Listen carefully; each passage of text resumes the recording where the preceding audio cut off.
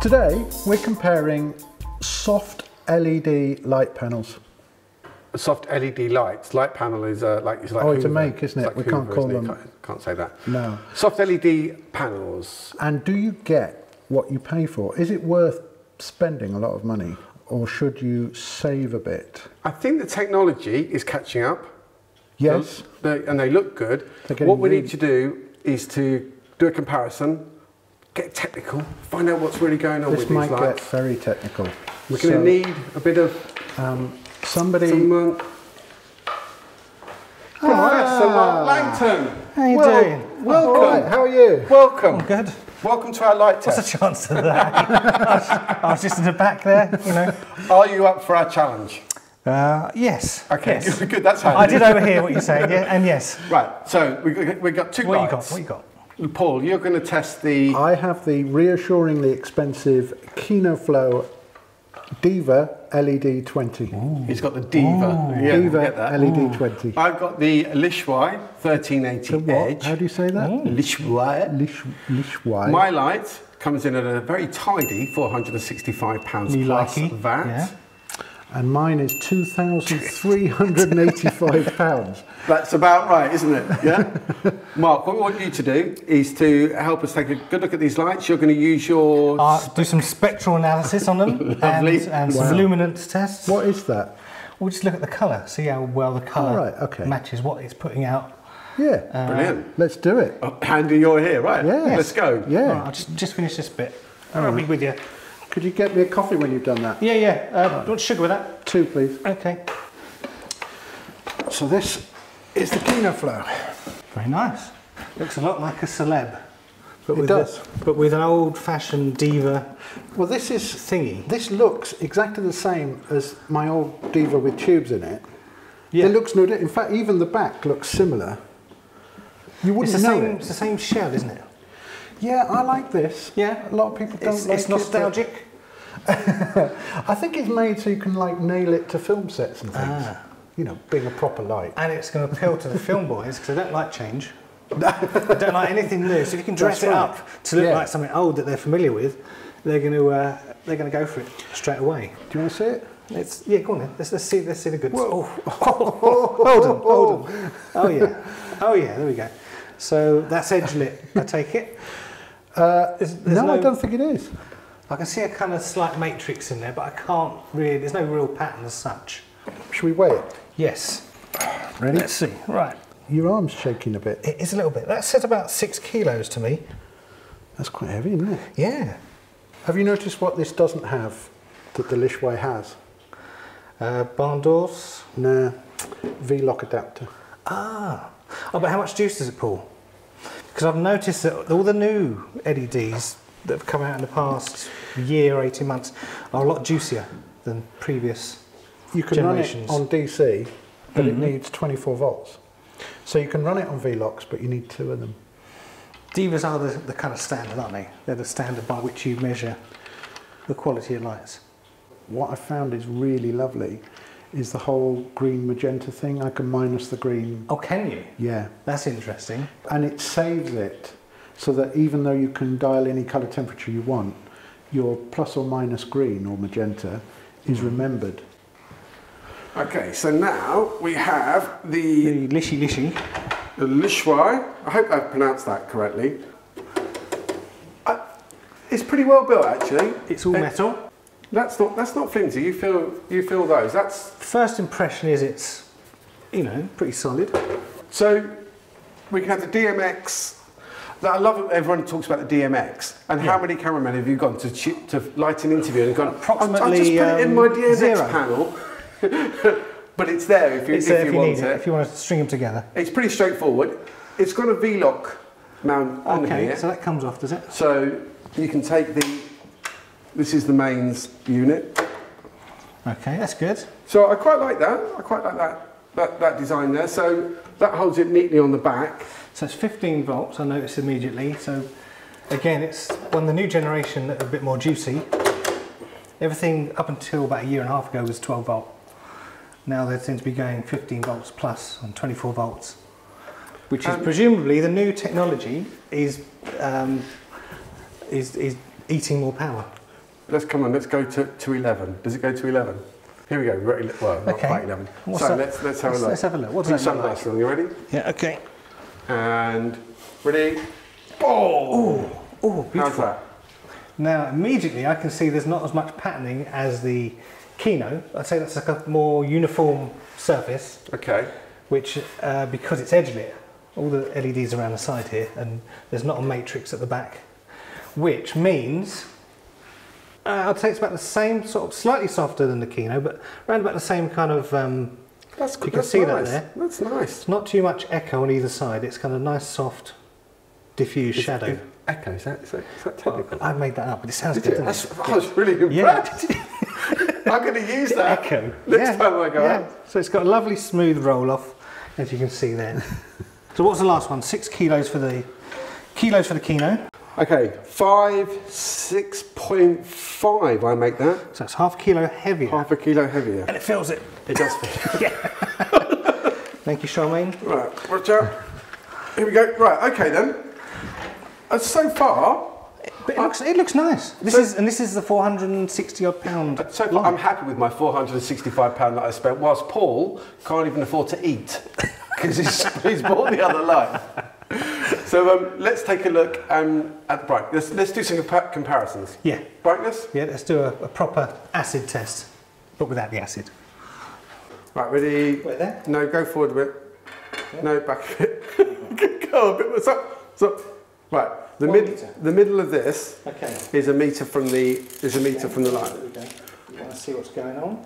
Right. 3,200 Kelvin. Yeah. 100% brightness of the light. A second. There we go. And it's given us 2,360 lux. 2,310 lux. 2,520 lux. And a lux of 2,540. 2,540. 2,570 lux. So that's quite good then, because you expect that to go down. It's a bit brighter, isn't it? That's brighter. Yeah. So the blue LEDs are brighter than the red ones. Yeah. Gives a lux of 2,660, which is quite good. We're basically saying these two lights are pretty much as bright as... They're quite comparable. There's not £2,000 worth of difference. No. Really in the output. No, there isn't. Shall we have a look at the light quality? Yeah, let's have a look at the colour. So what we're going to do, unfortunately the human brain, when it sees light, it does internal white balancing, and you look at light, you can't tell if this colour's missing, but computers can. As you know, in the past, LEDs they weren't the best light source. It's only in the past sort of 12, 18 months they've got good. They've got good enough for professionals to use. Okay, let's do science. Come on, let's go. Right, let's measure. Oh, wow. Okay, right. So what do we... Now, we've got quite a good response all the way through here. See all these colours.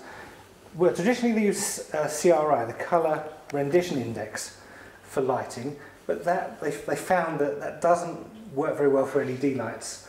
But that's what everyone used to go on about. Oh, it's got really high CRI, really high. And you look on eBay and all these nasty Chinese lights got, high CRI. But it's only showing you half the amount of colour that's going through. So what are we going to look at then? We're looking at extended CRI. Traditional CRI use just the first 8 colours of a colour chart. Okay. Extended CRI uses 15 colours. These are good anyway because they're all up in the 90s. But what is of particular importance and relevance is R9, which is this red channel. Okay. Now that red channel, let's have a look here, is R9, it's 87.4. Not quite in the 90s, I'd like to see that in the low 90s, but that's still very, very good. Mark, Professor Mark. Yes. I have another technical question for you. Go on then. TLCI. TLCI, the Television Lighting Consistency Index, devised by one of our own chaps, ex-BBC engineer. It uses all 16 colours on the Macbeth chart, which is a colour checker, which I think we've got one knocking around somewhere. Yep. Are we okay sticking with what we're looking at here? They're very, ever so slightly different, but they're very similar. So similar enough for us to get... Yeah, extended CRI and TLCI. We can... They're probably about 2 or 3 points difference in them. 2 or 3 points is fine. You'll probably find that the TLSI is probably about 2 points above this. Right. It's a bit more forgiving. Well, we're going to stick with our extended. We're not going to go CQS, are we? Because that's another one altogether. I'm going to go put this to 5 points, Okay, 5, 6. Okay, standing by. Here we go. Correct? Yeah. Ready. Okay. That's quite surprising. We have got on R9, which we know is our important spectrum we're looking at, which is red, 90%, 90.7%. That's good. Which is very good. Which is counterintuitive because you think blue light would have less red in it. Yes, but in fact it's got better red. So basically we're saying we're happy with that because it's going to give us a much more natural So even the daylight setting, true. it's going to give us a lovely skin tone because there's lots and lots of red information in that light. Beautiful. See that skin tone? See that skin tone? Beautiful. It's beautiful. Beautiful It's going skin to tone. put 10. Store that. Okay, so now for the expensive light. Yeah, I'm expecting good things. Yep, so am I. So at 3.2.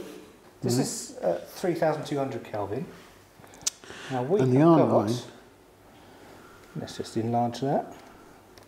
So you tell me. Oh no. 85.9. Oh. I'm going to do it again, just in case, because didn't expect that. What did the Lishuai get? It was about 87, I think. 87, something like that. Okay. Right, R9, 85.7. We've done it twice. Computer doesn't lie. 85.7. Okay. Well, there's something. That's a shocker. Mm. Ooh. So the Lishuai is looking very good value. Shall we try this at 5.6? Yeah, let's try 5.6. Okay. Oh, it's a long way, isn't it? 5.6. Nice Right. This has got to be in the 90s, hasn't it, to beat it? I want to see Okay. good things for this. Okay. Ooh, 88.2. Ooh. Oh dear. Let's do that again, just in case. I'm shocked. It's not the green magenta thing, is it? Can that change it? 18.6. We can try it, but Does that... So that... R9, 88.6 in daylight mode. This isn't looking good for KinoFlo, is it? Really? It's not their day. Let's look at this, the extended CRI. Oh, you can see it. Yeah, you can see it's a dip down there. You can actually see... It's got the same R12 blue dip down here. Can I try just changing the green magenta thing? If I go minus green on it, yeah, just out of interest. 97.9.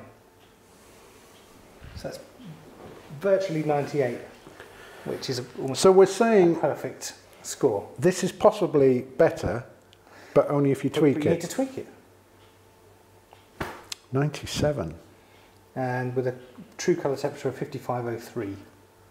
Oh, that's pretty close Yeah. to 56. So I was look on worried the then for a chart. minute. I thought this was going to be much worse. R9's come right up now, almost to the end, which is what I expected in the first place, to be honest. It's what I expected of Kino.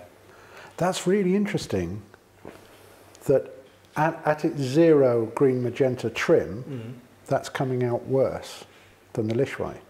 Yes, a default. Not many people So- are going to think, if you hired one of these, you're not, and you turn up on the job, you think, I'll stick it on default because the bods at Kino have said it. Also, when I first dialed that in with my eyes, it looked really green. It does look green. It doesn't. Still looks green. Still looks green. Still looks green. But why is that camera's picking up? Doesn't look too bad on the F5. 55.2. Oh, right, that's much worse. No. Okay, so that green magenta trim on the 3.2 is best left at 0, but Yes. when you dial in the 5.6, it's best to put a bit of green It in. appears so. It's not linear, See, is we're learning. It's not linear. No, doesn't make any sense. It's not intuitive. But that's why we use these. Right, 2000 and what? 2000 lux and 3329. Shall I write it down? 3330, call it. Okay. Right, we're still rolling. So we cannot with our eyes see any difference. No. So if we now split screen this, we should see what the colour checker colours Yes. actually look like Yes. across the screen, which would be quite interesting to see. Let's do 4 splits. Okay, So we have been technical, haven't we? We've found lots of things out. But when we go and light something, an interview in somewhere, it's about subjective, it's about artistic interpretation. What we need is a really good looking model. Okay, so we're using the KinoFlo Diva, is that right? The posh 2.5 grand light as a soft key, throwing it at 45 degrees, as you would do in a interview scenario. And we're looking at the shadows and the roll off from the shadows, where the shadows meet the highlights. And you're looking at how the light rolls off, how smooth it is, how diffused it is. What you want, you don't want hard lines, you want diffusion to make it look like, to mimic natural daylight, but soft natural daylight. And looking at the monitor, it's doing a pretty good job of that. I like it. There's no flows here on it, there's no extra diffusion, that's the bare panel of the light, and it's doing a remarkable job. Lovely. Okay. Okay. Hang on. When putting a light up for your interviewee, you say, mind your eyes, I'm about to put the light on. Professor Mark Langton, scientist that he is, No pain, no gain. I'm now blinded in this eye.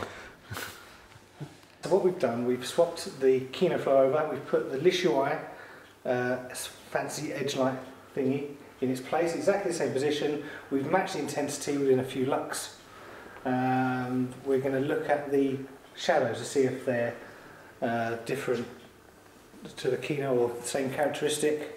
Again, we look at the nose shadow. We've done deliberate 45-degree angle, as you would do in a portrait situation. We've left out this soft fill, because we want to see contrast. We want to see light and dark. We want to see these edges and the roll-off.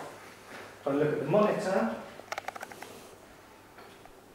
and then back, I would say Lishuai doesn't have quite the softness of the KinoFlo, but it's quite close. It seems to be slightly harder, slightly more pronounced. Doesn't seem to be quite as flattering. Well, it's soft, but I think the Kino just aesthetically has the edge on the shadows. I don't know why. It's nice, it's a very nice roll off, but I don't know, I think the Kino's just got the edge on it. But what do we think, boys? How do we sum up these two lights? Would we buy the £465 plus VAT Lishuai, or does it have to be the KinoFlo at £2,385 Mark Langton? I think the Lishuai edge doesn't quite have the edge on the KinoFlo. But I'm not convinced it's a £2,000 edge. Is this 5 times better? Because that's what we're talking about. I would say it's 2 times better. I wouldn't say it's 5 times better. I'm really shocked at how close they are. The difference in the light quality is really close. It would be interesting to come back in a year's time and do the same test and see if you're paying for longevity with a product like the KinoFlo. There is that. Yeah, I mean, people from KinoFlo say that their LEDs are very high quality, they're going to last, they'll still be the same colour in 7 years' time, and the lower quality lights change colour over age. I'd also say I like the way this mounts the KinoFlo on the ball joint at the back, so you can easily move it and tilt it. That's It's a standard mount. And the way the knuckles, also this egg crate, which comes as standard, is brilliant. If you tilt it, there's no spill, look, sideways. So, yeah, but have LEDs of this calibre been around long enough to test them over? Well, we'll have to come back. We'll have to come back in 7 years. But look at that. We'll have to come back in 7 years. There's no spill at all after that. Could you have it back on me? Yeah, Thank you. That's neat. So there's a little bit about the usability of this I like, and I like the quality of the light, but I'm not sure it's 5 times better than that. So I'm really shocked at the quality of the Lishuai. This also does something which that light doesn't. Something special. Something special. What's that? Party time. Hit it, Andy.